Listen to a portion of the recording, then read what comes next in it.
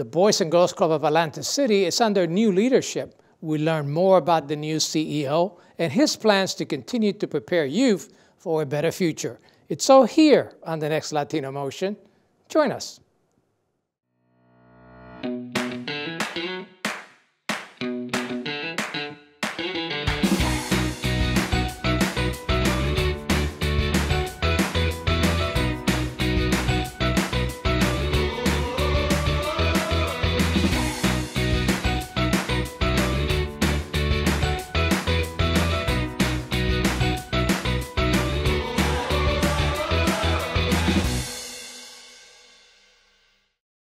Latino Motion with Bert Lopez is presented by Latino Motion Public Affairs Media, a New Jersey nonprofit corporation, and Stockton University.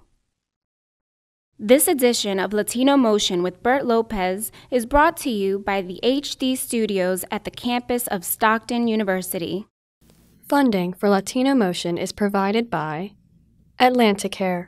For more information, call 1-888-569-1000 or visit atlanticare.org. Atlantic City Electric, energy for a changing world. And South Jersey Gas. Welcome to Latino Motion, a weekly interview show highlighting issues impacting New Jersey's Latino community while advancing understanding of Latino cultural heritage and contributions to our society. And here is your host, Bert Lopez. Buenos dias and welcome to Latino Motion. The Boys and Girls Club of Atlantic City is under new leadership, and I'm pleased to have the new Chief Executive Officer, Dr. Wallace. Dr. Wallace, welcome to Latino Motion. Thank you. Gracias. Glad to be here. Gracias. Well, and tú hablas un poquito de español, ¿verdad? Un poco. Yeah, I know Dr. Wallace, has been a short period. You got here as a leader of a very exclusive club, the Boys and Girls Club of Atlantic City. That's very meaningful for the community and certainly for the children there in Atlantic City. I think it's a great opportunity here for folks to get to know you a little better. And I know you have a very extensive background serving the community. Please tell us a little more. Well, great. Well, thank you. Thank you for having me and inviting me. Yes, I've been in Atlantic City at the Boys and Girls Club now for 8 months. Okay. So I had a great summer and experience to be able to see our operations and how we're serving the youth of Atlantic City. You know, I see my position and appointment to be the CEO of the Boys and Girls Club as just a fulfillment of my calling and purpose, you know, to be able to serve and help others. I've had a career in the nonprofit space, serving others, being a servant leader for a while. I came here from Homefront, a homeless shelter up in Ewing. I was there during COVID, and so was able to experience and had to transition, still being able to provide services to those who need us the most. Prior to that, I was with the Puerto Rican Action Board in New Brunswick, a large organization, social services that covered everything from weatherizations to preschool, yep. And providing food bank services. And so my life has been committed to serving and helping others, and I'm ecstatic and excited to be here in Atlantic City to service the Boys and Girls Club. So before we go into the Boys and Girls Club, just comparing the communities, right? You worked in Newark, in New Brunswick, and other places up North Jersey. You're here down in Atlantic County, in Atlantic City, not as big as those other communities, but still face some of the very same challenges. Tell me a little bit about the comparison and what you see that's different here. Oh, absolutely. I don't necessarily, as far as the people that we serve, there's really not a difference because need is need. Right. And, you know, our job and purpose is to help those who are in need. And one of the biggest, you know, our vision as a Boys and Girls Club is, and again, to help those who need us the most. We see some of the same challenges spread throughout demographically, be it education, the need for education. You know, our vision and purpose is youth development. Our goal is to help youth become their best self. And so, you know, we provide academic enhancement, we provide exposure to STEAM, the sciences and the math and the arts. And so our goal at the end of the day is to be able to develop and form whole children, holistic kids that will become contributing citizens. And I know you, like you mentioned, you're involved with the Latino community up in New Brunswick and making that transition here. Obviously, Boys and Girls Club, particularly the Chelsea Club, has a lot of Latinos that participate. Yes, Chelsea is a special club. I love it. It's been there for, we've been here in Atlantic City for over 50 years. The Chelsea Club is special to me. I love our kids there. Our director, Clara Hernandez-Gill, is absolutely amazing. The community does not know, but she was a finalist for a national award for leadership, which is just, for me, that was great to be able to recommend her and for her to be recognized, or at least to be considered. She has been a member of the club as a child, and now she's a director, and so she's leading it. We need more space there. It's growing. We're expanding programs for teens in that area and community. We're looking for space. We're looking to see how we can either acquire more space so we can build and go up and provide full services to the children in that area of Chelsea. And you just mentioned that success story as a club member who's now a leader in the organization.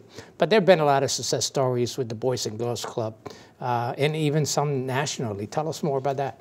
One of the biggest things was recognizing our STEAM lab, which was sponsored by Apple. The previous administration did a great job in securing those funds, and this, with the help of the senator and some other donors in the area, and we're very appreciative of that. One of the things that we have been known for is our workforce development. And helping children, children be able to acquire skills in various industry trades. One of the things that once they complete the training, they will receive industry recognized certifications. One in culinary, ServSafe manager. So we have people who haven't finished high school that have passed the ServSafe manager testing, which means they can go work in most restaurants in the city. That's very important. And be qualified. Right. And so, and we're working on other skills as well, other certifications as well, OSHA certifications. We're working one now with drone and Google. And so we want to be able to enhance them so they can we're partnering with the schools. And so we want to just enhance what the school is doing and give them a little bit more. Now, I know you mentioned a lot about some of the aspects of different programs, and we're going to get into that a little bit. But I know that nationally, Boys and Girls Club have touched many individuals. I believe Denzel Washington was one of them. Yes. You have football players that have been through the club. Why do you think it's so important for kids to be involved in organizations such as the Boys and Girls Club? That's a great question. I think one of the things that I realized is that kids are craving structure. And we went through a lot with COVID and the trauma of COVID and the separation and the isolation. And now they're having to acclimate to come back out. And so if your kids have been introverts, and not communicating and talking, we give them a space now that they're able to engage peers. And it's been a challenge for a lot of them to become acclimated, to be able to work with others, to have teams, collaborations with each other. And so we've really noticed that. And I think one of the things that sets us apart is that we're really focusing on mental health and addressing trauma. There was so much trauma that happened with COVID that a lot of times people just don't recognize it. But we're recognizing it. One of the things that we're going to start focusing on is advanced childhood experiences called ACEs. If we can address that before they're the age of 18, I think we're able to give the world a better citizen. And so we have a lot of programs. We have a director of behavioral health. And so we're keenly aware, and we look and we discern what's happening with our kids.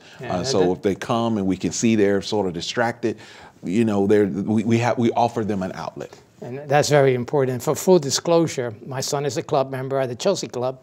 I'm one of those old guys with a young child, right? Yes.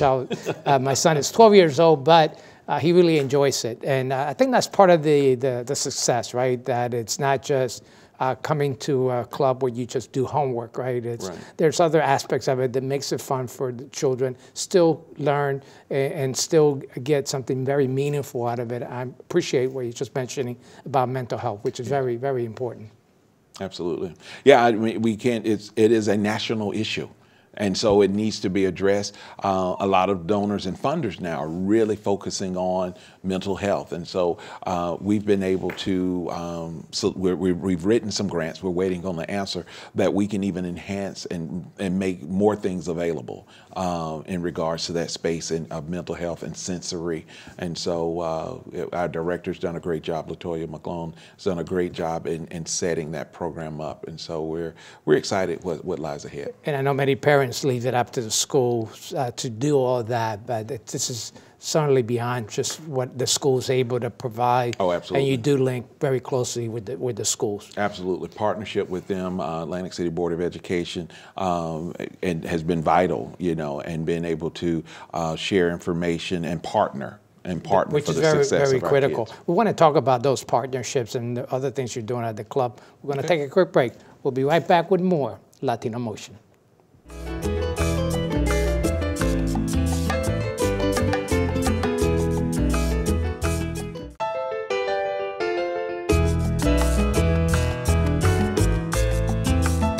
Welcome back to Latino Motion. We continue our discussion with Dr. Charles Wallace. He's the Chief Executive Officer for the Boys and Girls Club of Atlantic City.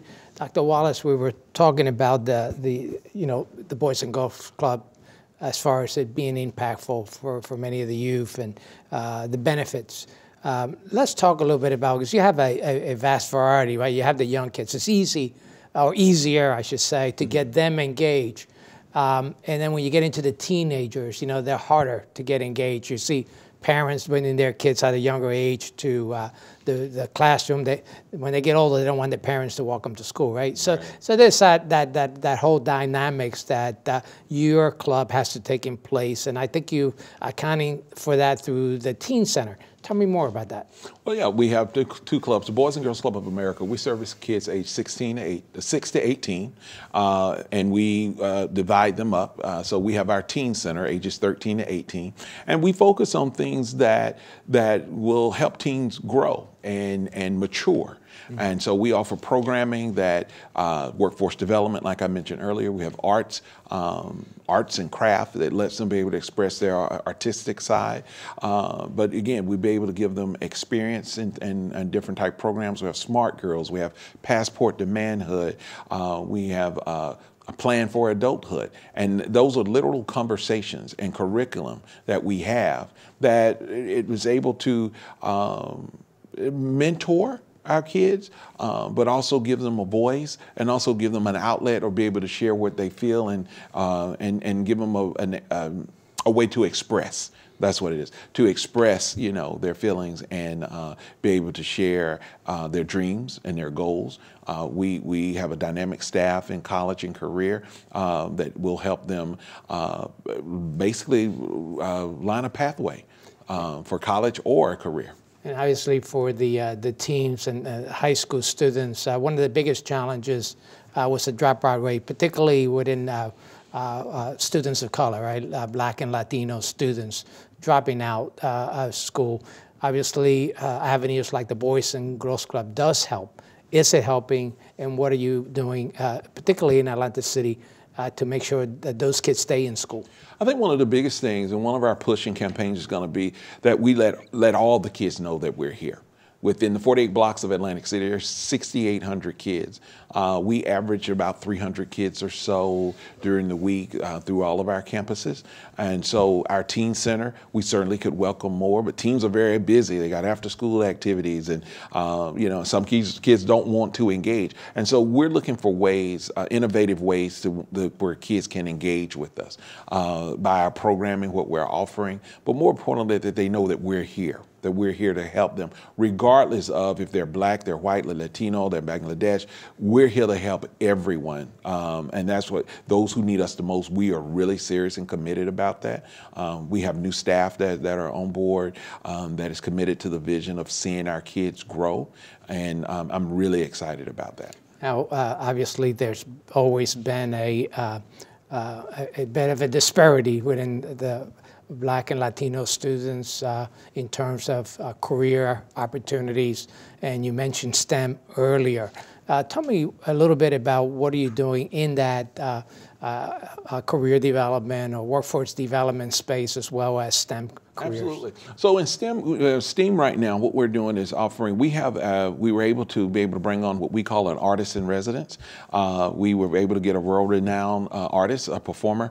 His name is Jerry Compare. He's an amazing musician, and so he's teaching theory and music and lyrics. And so, kids want to be rappers, but before you can be a rapper, you got to understand lyrics. And so he's teaching the theory part of it and helping them understand that you may want to pursue a music career, but this will give you a foundation. And so we're working to even form a choir. And so just give them opportunity to have outlets and be able to explore and see other artistic forms.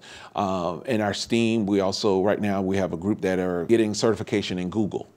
And how to be able to operate some Google mechanisms and softwares. There's always a lot going on. And then with our smaller kids, our kids ages 6 through 12, they work with drones and Legos and robotics, and again, just giving them an opportunity to explore other things in the sciences. Our older kids have taken classes in drone and aviation.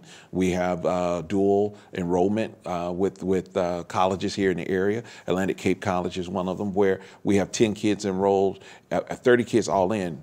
10 kids in aviation, criminal justice, and in criminal justice. Oh, wow. Okay. So it's giving them that type of exposure and opportunity to be able to explore and see what they may want to do in life. And some of those things does help the disparity, right? To have career choices. And I did attend sort of an open house with my son, where they broke up in a little team. My son and 2 others build a robot, but not only did they do the robot, they had to build a video and a story around that monster that they created as a robot, which was exciting. It was really covering all the bases, so to speak, right? Addressing the creativity of the children, which is great. Tell me what you're most passionate about the Boys and Girls Club in Atlanta City. Wow, what am I most passionate about? I am passionate about seeing kids being fulfilled and that they possess their destiny. I am passionate about giving our youth everything they need to be successful. Every pathway, every opportunity. That's what my passion is, that they succeed. I read the mission statement, which is to inspire young people, especially those that need it the most, to reach their full potential as healthy, responsible, and productive citizens. Yes. To what extent you feel you as a new executive director is helping to move that forward? Well, I think it just, again, that every day I show up that I'm my authentic, organic self with energy and passion for what I do, which is to see the kids succeed.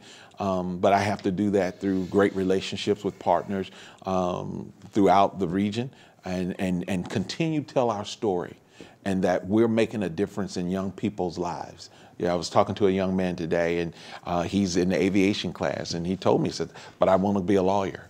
I want to be a lawyer. And he's like, I want to go to Temple. And he's in the 9th grade. Was like, okay, great. We can put you on the right path of that.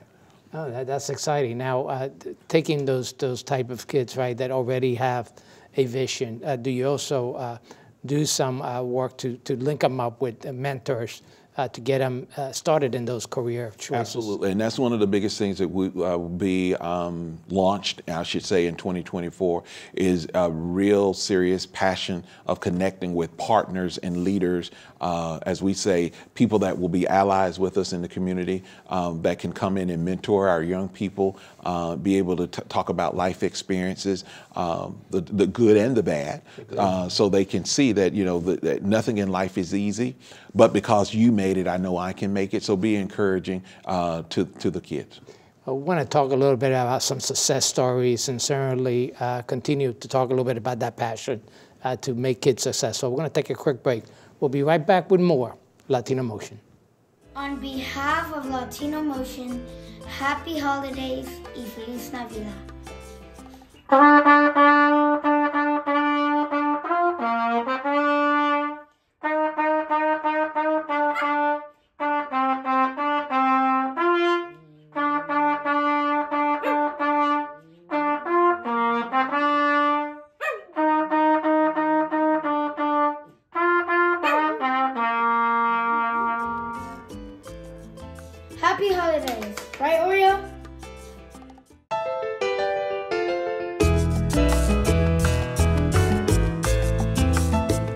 Welcome back to Latino Motion. We continue our discussion with Dr. Charles Wallace, Chief Executive Officer of the Boys and Girls Club of Atlantic City.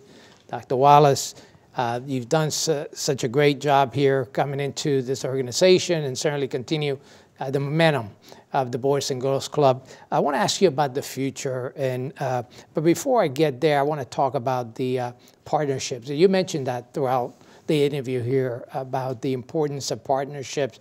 Tell me why that's so important for your organization. Well, partnerships help sustain us. Let's be honest with it. Between the casino redevelopment, Atlantic Care, Atlantic City Electric, I can go on and on of our partners who help support us financially, which support us with volunteers. We're actually going to start a major campaign for volunteers and mentors because our kids need that. There's a program that we're forming now that we need mentors, Hispanic mentors, Black mentors, Asian mentors, to be able to mentor our kids, to be able to show them as an example. But that's what partnership is about. And again, it's exposure to different cultures. And Atlantic City is an international city. Absolutely. With a very diverse. And so we want to be able to, for our kids to be able to see that. But it's important that we have partnerships that will help lift the load.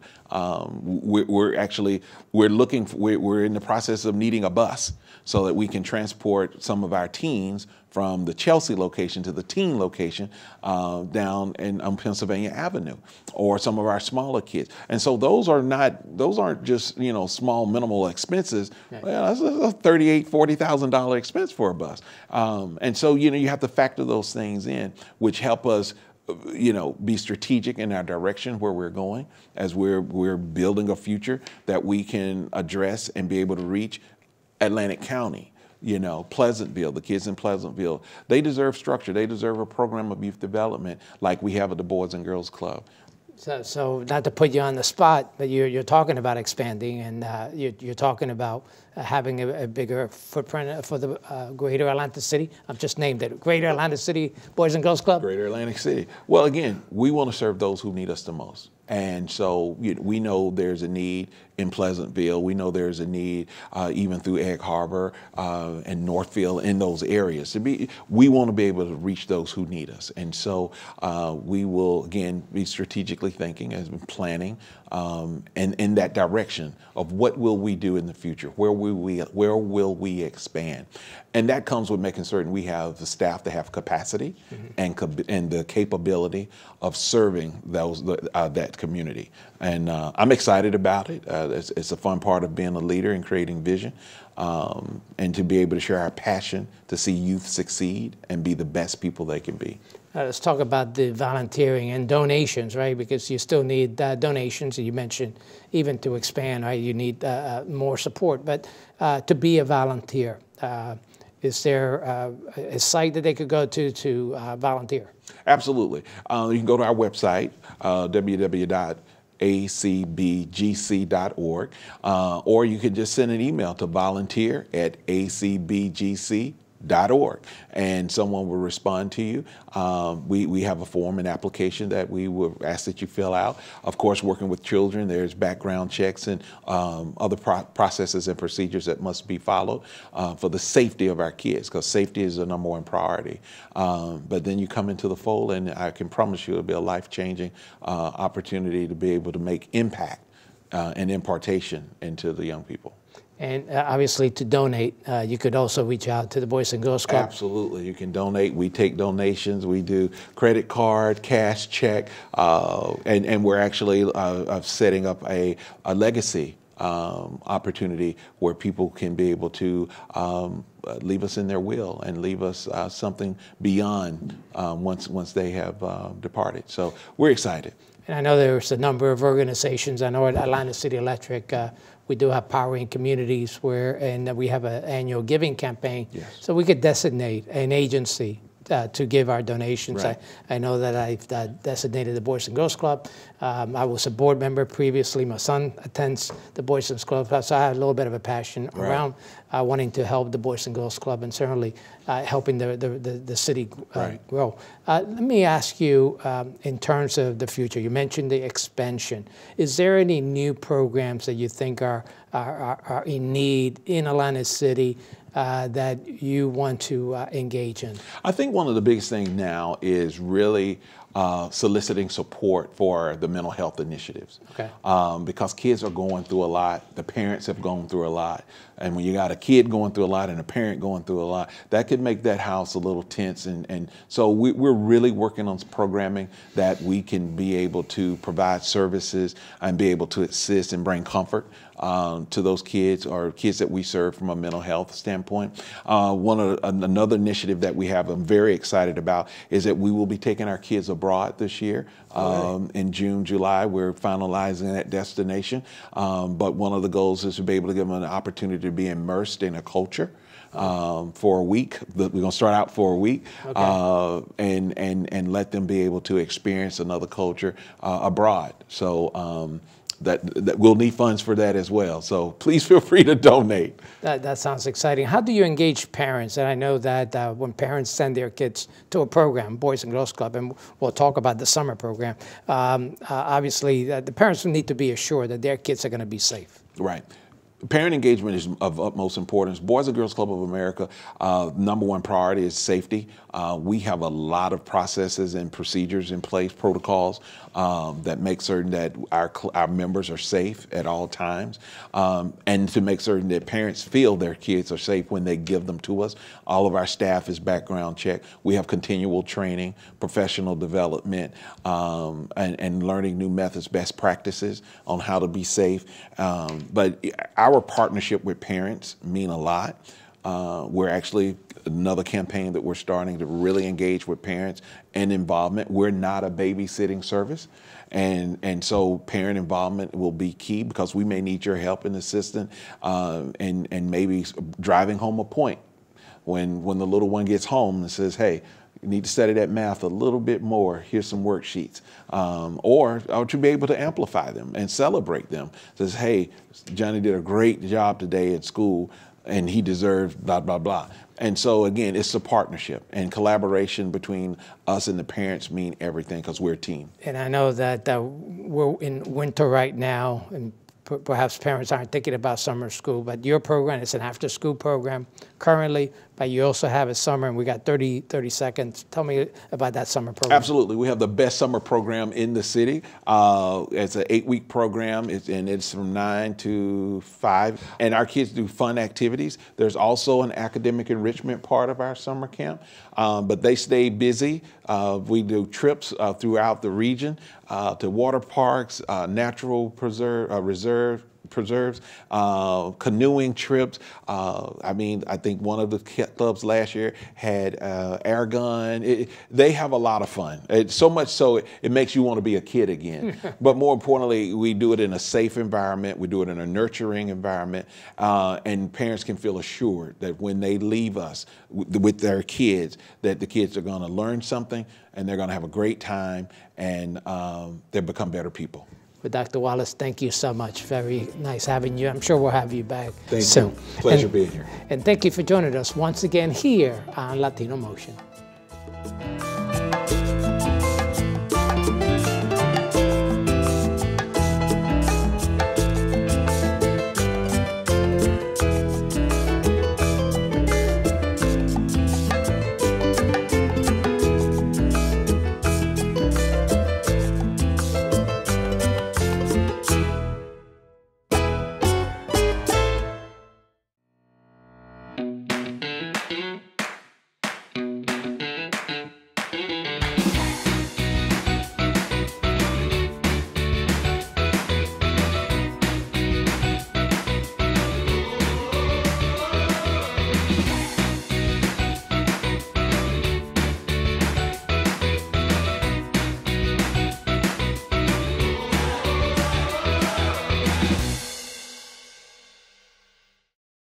Funding for Latino Motion is provided by Atlanticare.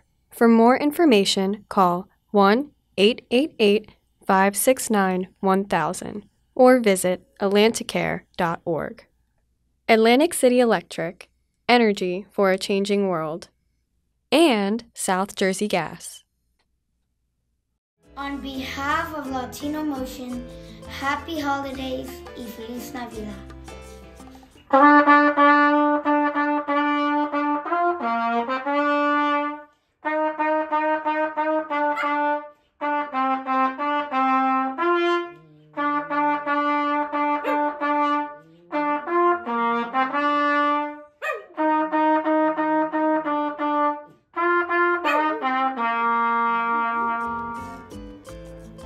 Happy holidays, right, Oreo?